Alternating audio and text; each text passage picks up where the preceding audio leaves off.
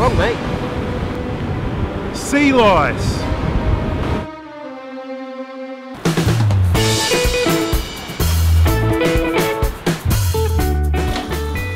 What's wrong, mate?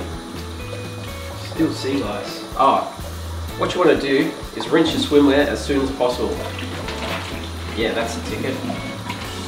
Now that you've had a cold shower, dry the affected area using a towel. No, what you want to do is use a patting motion, not a rubbing motion.